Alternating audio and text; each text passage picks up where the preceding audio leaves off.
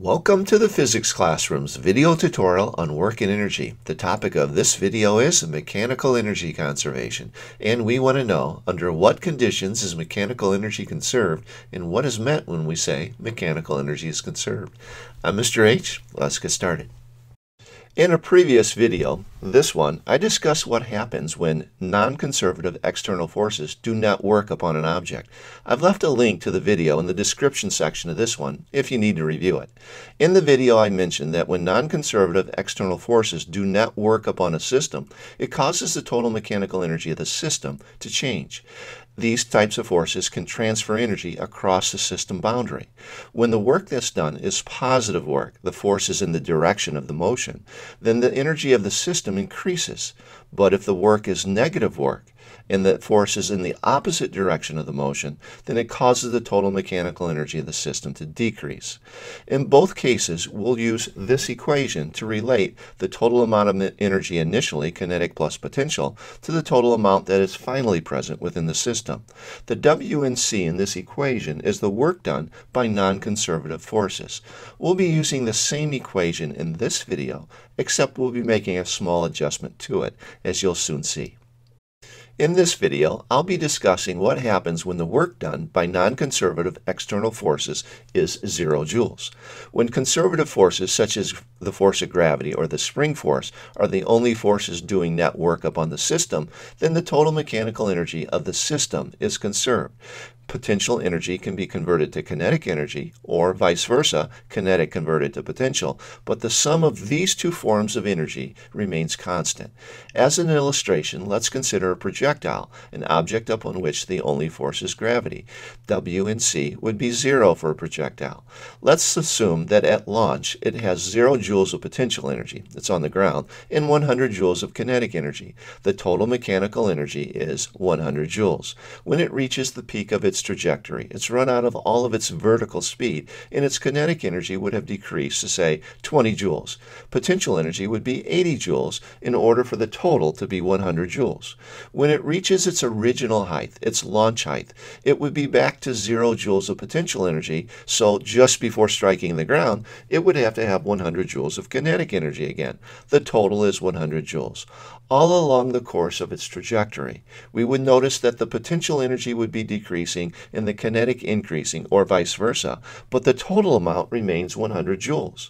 So in such situations, when the only forces doing work are conservative forces, such as gravity, the total mechanical energy remains constant.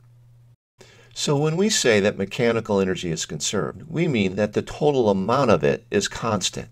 You might remember from a few slides back this equation. Total mechanical energy is conserved whenever the W and C term in that equation is 0. In effect, it cancels out of the equation, and the equation becomes this one. The kinetic plus the potential initially is equal to the kinetic plus potential energy finally. To illustrate, let's consider a skier that's traveling uphill. It would lose its kinetic energy and gain potential energy as it travels uphill. It would start initially with a lot of kinetic and a little potential, but by the time it reaches the top of the hill, it would have very little kinetic and a lot of potential. And as the skier skis down the hill, it would lose its potential energy but gain its kinetic energy. It would start with a lot of potential and a little kinetic, but would finish with a lot of kinetic energy and a little potential energy. But the amount of total mechanical energy initially is equal to the amount it has finally in both of these cases. The motion of a pendulum provides another example of mechanical energy conservation. A pendulum is a small object known as a bob attached by a string to a fixed point. As the bob moves along its circular arc, there's always two forces that act upon the bob. There's the force of gravity acting downwards, and there's the tension force that acts along the direction of the string. Tension is a non-conservative force, but it does not do work upon the pendulum bob, because as the bob moves along its circular arc, the force of tension is always directed perpendicular to the motion of the bob. Such forces cannot do work upon objects when the angle between F and the direction of of motion is a 90-degree angle. So the only force doing work upon the pendulum is the force of gravity, a conservative force, and thus mechanical energy is conserved. Numerically, we could represent the situation by a diagram like this. At position 1, the highest location, the pendulum bob has 0 joules of kinetic energy and 8 joules of potential energy. The total is 8 joules. As it moves to position 2, it has lost some potential energy and gained some kinetic energy, but the total energy remains 8 joules. At the lowest location, position 3, it has run out of all of its potential energy. It has all kinetic energy, 8 joules, but the total is still 8. When it moves upward, it begins to lose some of this kinetic energy and gain some potential energy. As it moves along its circular arc downwards, it's losing potential and gaining kinetic, and as it moves upwards, it's losing kinetic and gaining potential. This concept is often illustrated by a bar chart diagram. Bar chart shows the relative amount of kinetic and potential energy over the course of motion, and it often shows the total amount of energy. You'll notice in this animation, again, as the pendulum moves downwards, it's losing its potential energy and gaining its kinetic energy, and as it moves upwards, it's losing its kinetic energy and gaining its potential energy. But the total mechanical energy of a pendulum bob remains constant over the course of its motion. The up and down motion of a roller coaster car demonstrates the same idea of mechanical energy conservation. On a roller coaster car, there are two forces: the force of gravity, a conservative force directed downwards, and the normal force, a non-conservative force directed perpendicular to the track at all locations. And as such, it's always at a 90-degree angle to the direction of motion. And whenever a normal force and the direction of motion are at a 90-degree angle, that normal force does not do work upon the object. So we expect mechanical energy conservation. So that means that as the roller coaster car moves downwards, it loses its potential energy and gains kinetic energy. And as it moves upwards, it would gain potential energy and lose kinetic energy. There's this conservation of total mechanical energy while the potential energy is converted to kinetic energy and vice versa.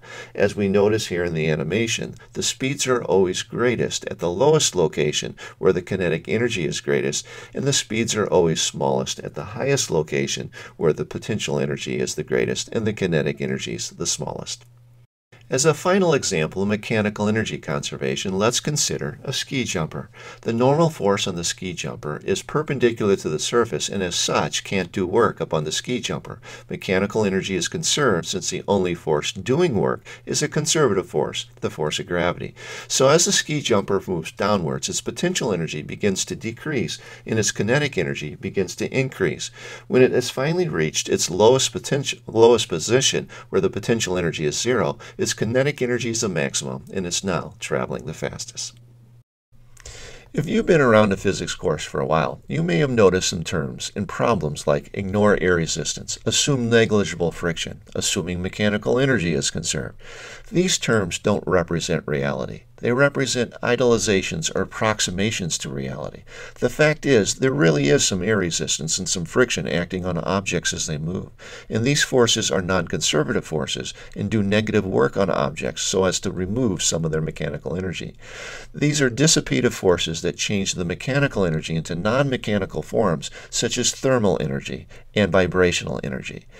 Here's a table showing what we just saw with the ski jumper, with the potential and the kinetic energy being shown. This is the ideal kinetic energy when we assume negligible friction and air resistance. But if we were to add a column for the real kinetic energy when friction and air resistance are considered, we'd have a different situation. For instance, at 60 meters, we might notice 16,000 joules of kinetic energy instead of the 20,000 joules of the ideal situation. 4,000 joules of mechanical energy being converted to the non-mechanical forms like thermal and vibrational energy. At 40 meters, we might notice 24,000 joules of kinetic energy instead of the 30,000 joules of kinetic energy in the ideal situation. Once more, a dissipation of energy from mechanical to non-mechanical forms. And at 20 meters, it might be 30,000 joules of kinetic energy instead of 40,000 joules of kinetic energy, and so forth. So the fourth column represents the real situation with dissipated energy energy being transformed from mechanical to non-mechanical form. But the third column is an idealization or approximation to reality, which we often use to illustrate a concept. It's at this time in every video that I like to help you out with an action plan, a series of next steps for making the learning stick. But before I help you out, could you help us out by giving us a like, subscribing to the channel, or leaving a question or comment in the comment section below? Now for your action plan. Here are 4 resources that you'll find on our website. I've left links to each of them in the description section of this video. You have a Minds on Physics mission and a concept builder. These are questioning modules that always make great follow-ups to a video. Then there's a calculator pad section with a set of problems. You'll find a problem, an answer, and an audio-guided solution to the answer. And finally, there's a simulation that allows you to change a variable and see the effect upon a motion. Whatever you do, I wish you the best of luck. I'm Mr. H, and I thank you for watching.